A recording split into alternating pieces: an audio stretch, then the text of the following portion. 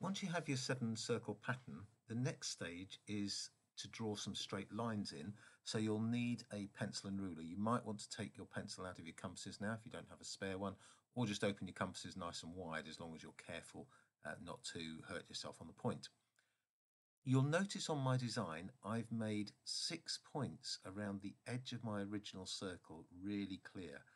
Not the point in the middle, that doesn't particularly matter, but these 6 points, and they're all on the edge of the circle. They're really, really important. If your circles don't match exactly, just try and put the point as close as you can to kind of the middle of where they would all meet. So that's your starting point.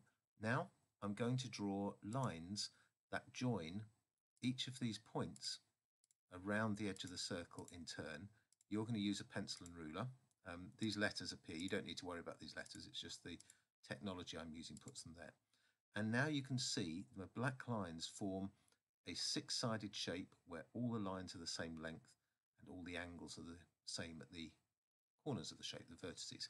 So this is a hexagon. It's a regular hexagon because all the sides and all the angles are the same. As well as those, I can now join the points going across the shape. So I'm going to go and join points across the shape to points on opposite sides. And my diagram's starting to get quite busy now with lots and lots of design on it, lots and lots of lines, and it's starting to look maybe a little bit messy.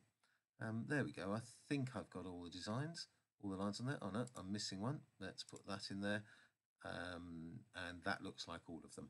And you might notice, I've got some letters here that are confusing. You might notice that I said the center point doesn't matter because all your lines meet at the center, so you can see where that is. This is quite confusing now. So this is we can tidy this up a little bit. These circles, you might or might not need them, but you'll be able to see if I remove the circles, you'll be able to see a little bit more clearly the shape that I've got that I'm going to use. Now, this shape here, without all the little letters on it, forms the basis of the design. You might need to put some of the circles back in. You might want to put some of them back in place, particularly really the first one, if that goes in.